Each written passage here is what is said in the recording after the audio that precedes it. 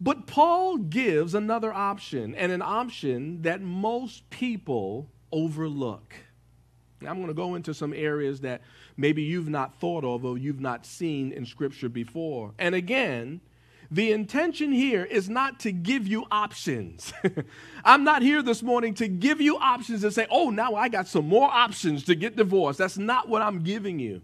The intention is not to give you options, but rather to provide reasonable accommodations and safety for spouses. Now you need to hear what I'm saying. 1 Corinthians chapter 7, I want you to look at verse 12, the next verse, and look what he says. He says, to the rest I say this, I, not the Lord, if any brother has a wife who is not a believer, and she is willing to live with him, he must not divorce her. And if a woman has a husband who is not a believer, and he is willing to live with her, she must not divorce him. For the unbelieving husband has been sanctified through his wife, and the unbelieving wife has been sanctified through her believing husband. Otherwise, your children would be unclean, but as it is, they are holy.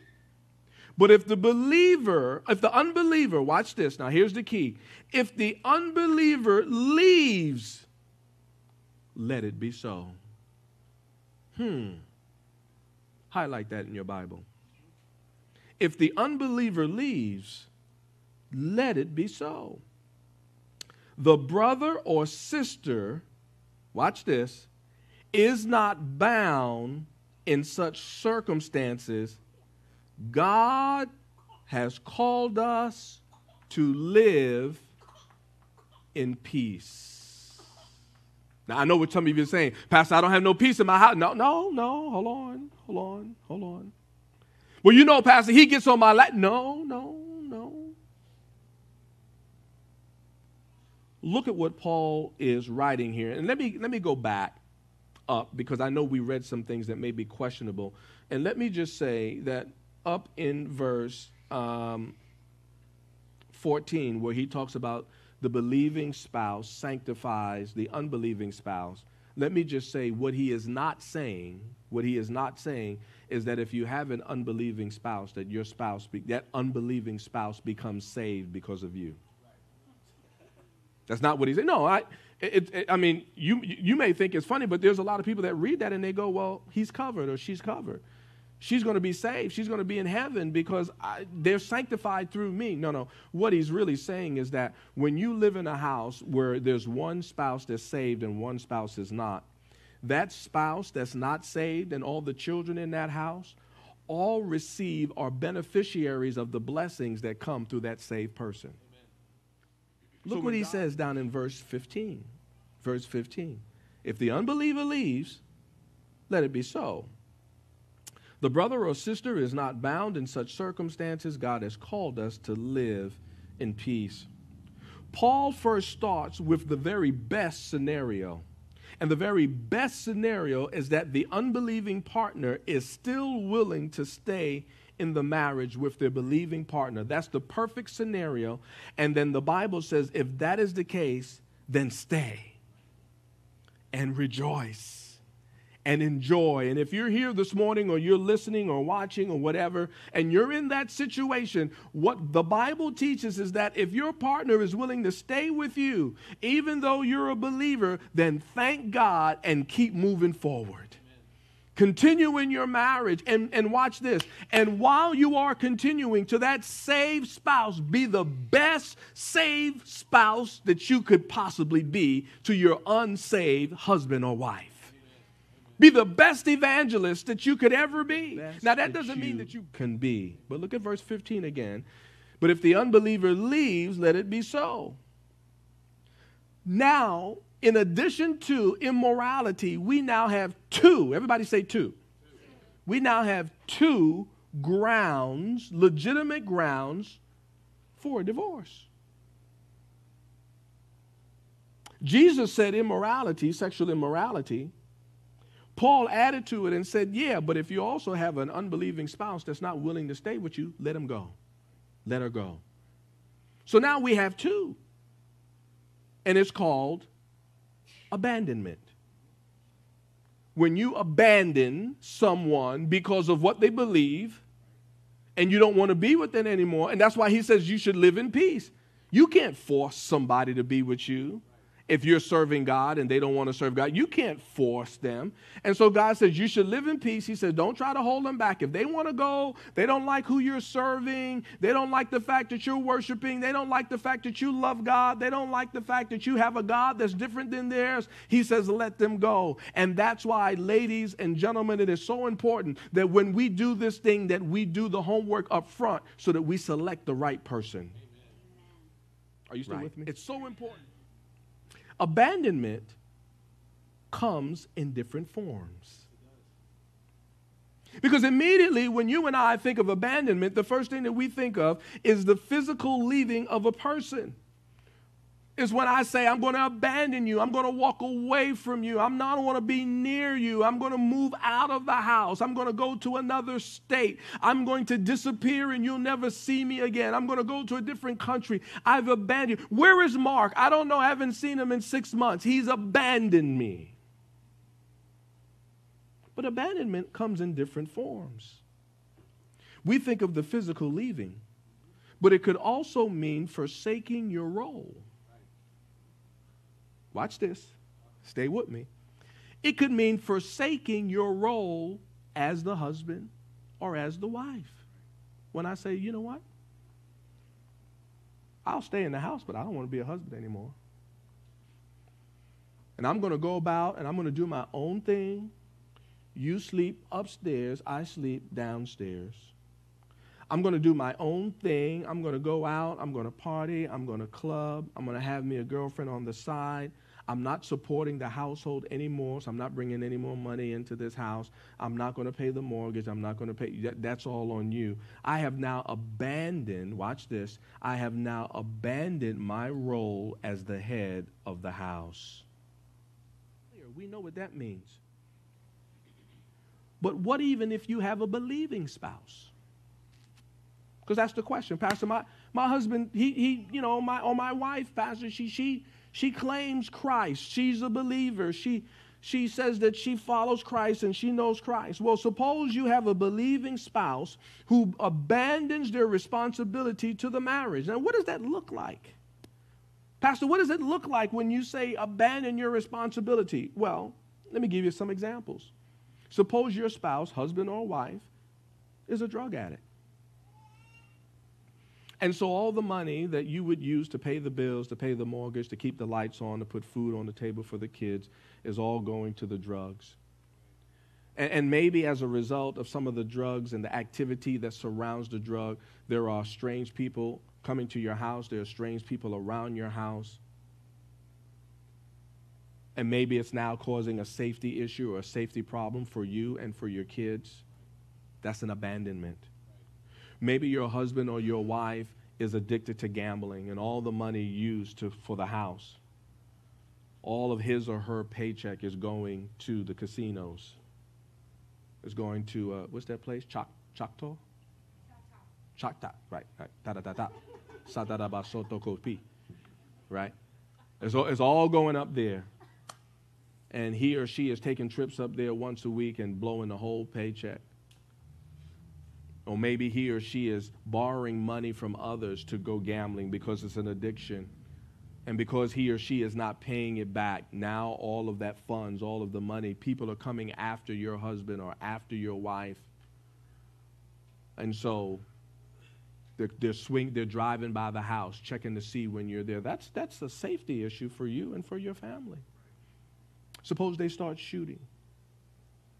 Suppose you go to the store and they stop you and they threaten you. That's a safety issue for your family. Suppose your husband or wife refuses, especially for the husband, refuses to say, and I gave this example earlier, and says, I'm going to work, but the money's going in my pocket. I'm not paying any bills here. I'm not helping. I'm not paying the mortgage. I'm not paying no bills. Don't ask me for nothing. You're on your own. That's an abandonment of your role as a husband. If you and I look a little bit more intently at the scripture, look at what the Bible says, Romans chapter 7, I think it's going to come up on the screen for you, verse 1. and I want you to read just to show you, just to give you an idea of what I'm talking about. Look at what Paul writes. He says, now, dear brothers and sisters, I'm going to give you an example here. Now, hold on, because you're going to need to pay attention to get this.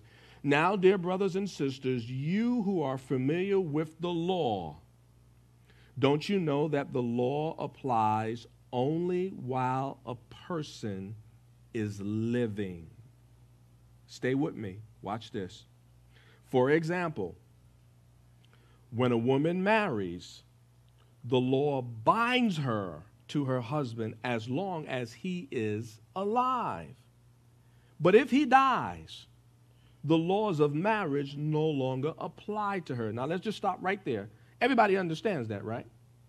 If you're married, if a woman is married or a man is married and the spouse passes away, that man or that woman is free to marry again. She or he is no longer bound in marriage to that person because they are what? Dead. Watch this. Verse 3. So while her husband is alive, she would be committing adultery if she married another man. But if her husband dies, she is free from that law and does not commit adultery when she remarries. Makes perfect sense. That makes perfect sense, right? Here's the key, and this is important. You and I must understand that spiritual death is just as real as physical death. Let that sink in.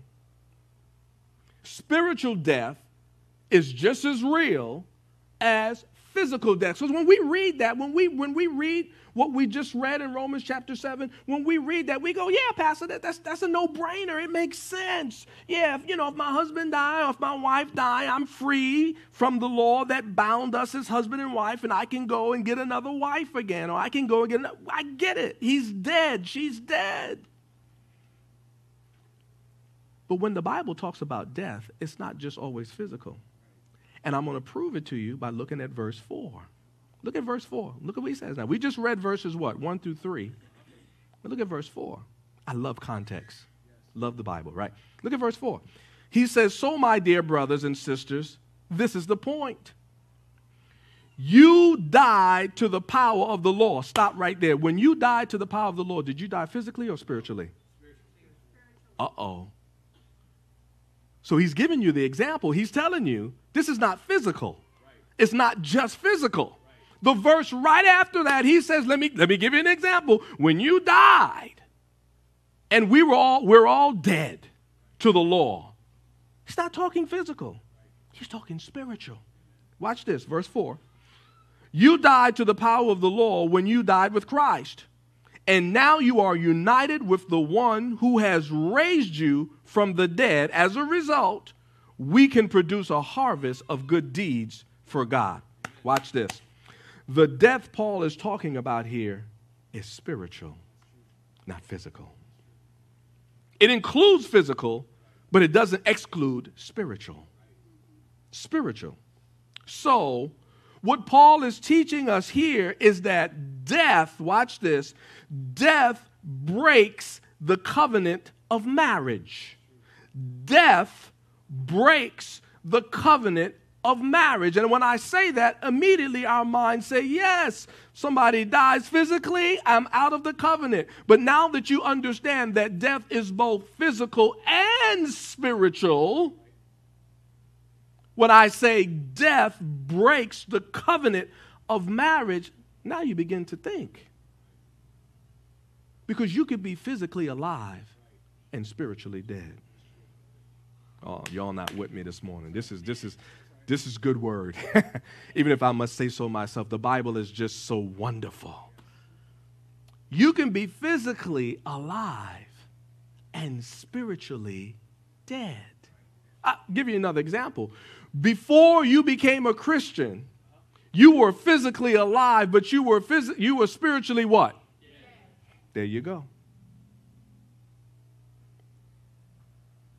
So when we understand death, and we understand it in the context of marriage, now let me pull it all back together again. Because death breaks the covenant of marriage. And in the area of spiritual death, spiritual death can also, not just physical, but spiritual death can destroy a marriage. So now the question becomes, I know what you're thinking because I can hear the grinding of the gears in your mind. You're thinking, okay, Pastor, so what constitutes spiritual death? Because maybe I'm in a situation where my spouse, my wife, my husband is spiritually dead. Well, at the end, we're in Romans chapter 7. At the end of Romans chapter 6, and you all know this verse, verse 23, he ends that chapter. That chapter ends by saying, for the wages of sin is what? Death. But the free gift of God is eternal life through Jesus Christ our Lord. We all know that passage of Scripture. So Romans 6 ends, and immediately it goes into Romans chapter 7. And by the way, just so that you know, the Bible and the text, the words of the Scripture are inspired by God. Amen. The chapter breaks are not. Right. So somebody came in later on, not necessarily inspired. So you will find a lot of places in Scripture where there is a chapter break where there shouldn't really be a chapter break because it's one continuous letter. So in Romans 6:23, he says the wages of sin is death, but the gift of God is eternal life. So sin brings spiritual death, and sin can bring physical death. But now I want you to look at verse 4 of that chapter 6. We looked at verse 4 of chapter 7.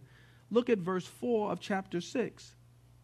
For we died and were buried with Christ by baptism, and just as Christ was raised from the dead by the glorious power of the Father, now we also may live new lives.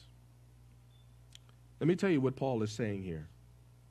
He's saying that spiritual death to one covenant allows a remarriage to another covenant. This is good. He just said you died to the law. You died to the old covenant. Look at it again. Verse 4. For we died and were buried with Christ. We were dead to the law. We died to the law. He says you were dead by baptism and buried with Christ in baptism. And just as Christ was raised from the dead by the glorious power of the Father, we may also now live new lives. When you have a spiritual death to one covenant, it allows remarriage to another covenant. We had a spiritual death to the law, and it allowed a remarriage to a new covenant with Christ that brings life. Now, we're talking spiritual, not physical death. Spiritual. And Paul's reference to death is very clearly both physical and spiritual. So putting all that together, it helps you and I to understand that in a marriage relationship, you can be in a situation where your spouse is living physically, but spiritually disconnected, spiritually, watch this, dead, where they have removed themselves from their responsibilities as the spouse. And when that happens, that's where you get what I call it the 4 A's. It's really only 2. It's really immorality or adultery and abandonment. But under abandonment, I put in parentheses that it also includes abuse and addiction. Because when you are an abuser, you've removed yourself. You're spiritually dead. You've removed yourself from the responsibilities of covering and protecting and providing for your family, whether you're the male or the female. When you are addicted, you have removed yourself from the responsibility of covering and caring and protecting and providing for your family. Now, I'll tell you why this is tricky and it's hard. Because you may be in a situation, ladies and gentlemen, brothers and sisters, you may be in a situation where you have a spouse who is addicted to something. I'm not saying that you should get divorced. I'm not saying that you should run out and take the words of this sermon and get a divorce. What I am saying is that you must be safe, and you may need to get separated. You may need counseling so that you can restore and reconcile with the grace and the repentance and the love and the favor of God coming into your relationship, that you can reconcile if your spouse is willing. Amen. That's always that's always paramount for God. Yes. We can read all the text and look at all the scripture and look at all what Paul says, but the bottom line is that if your spouse comes to you and he or she is repentant and says, I want to make this work, you should allow him or her that opportunity. And sometimes, depending on your unique situation, it may mean allowing them to make that opportunity happen outside of the house. Right. Now, let me tell you very clearly, and I'm almost done, what Paul is saying. I want to tell you what Scripture is saying, and I want to make sure that you understand what Scripture is not saying. What Scripture is saying is that spiritual death in relation to marriage is much broader than sexual immorality and abandonment. Spiritual death is much broader than sexual immorality and abandonment. And I gave you some examples. There's addiction and there's abuse. Let me tell you very clearly what Scripture is not saying. I don't want you to run away with this and misunderstand. It is not giving you or I or anyone liberty to find a new way out of the relationship that you hadn't thought of before. This is not a way out. And I don't want you to go home and pick on your husband and make him abuse you and go, see, Pastor, he did it, I'm going. Now, we've got to be careful because it's easy for people to hear this and go far beyond what God is desiring to be said. This is not time to find a way out of your relationship. But it does bring correction, and it does bring liberty for spouses that over the years, and I've seen this, and maybe some of you have seen this, and maybe you've even been a part of this. Spouses, men and women over the years that have endured incorrect counseling and advice from church leaders. And somebody say, Pastor, what do you mean? Because I've seen it. Where a woman would come to church and she's black and blue. And she would go in and talk to the pastor, and the pastor would say, well, did he commit adultery? No. Well, you need to go back home. Wrong answer. That's the wrong answer. That's wrong. But yeah, but Pastor, he didn't commit adultery. I don't care. It's because you don't understand Romans chapter 7. And you don't understand 1 Corinthians chapter 7. It's not a safe environment. They have abandoned their place, their role as the husband. And I've seen this growing up in the church. And it was always something that was swept underneath the rug and nobody wanted to talk about it. Why is Sister So-and-so wearing glasses? Why is she wearing sunglasses and it's dark outside? Why is she wearing sunglasses inside the sanctuary? Because she got a black eye. You know why? Because her husband punched her out. And she would go and talk to the pastor, and if you're watching this, so you're hearing this, I'm repenting on behalf of every pastor because we're not perfect and we don't know everything. But it was wrong. And it was simply because we didn't understand the scriptures. And that's why we teach line by line. That's why we do it, so that we can have a better understanding of what scripture says. So apology is not enough. I feel for those women and even for those men that were in situations where they got the wrong advice. And where we maybe should have separated them and we maybe should have held them accountable. We had 3 areas, and then I'm done. 3 things where a divorce is permissible. Number 1, in the area of immorality and adultery. Number 2, abandonment by a non-Christian. And here's the other area that most people don't know that we just talked about. Number 3, when a person is living in the realm of death and it has been recognized and confirmed by the church.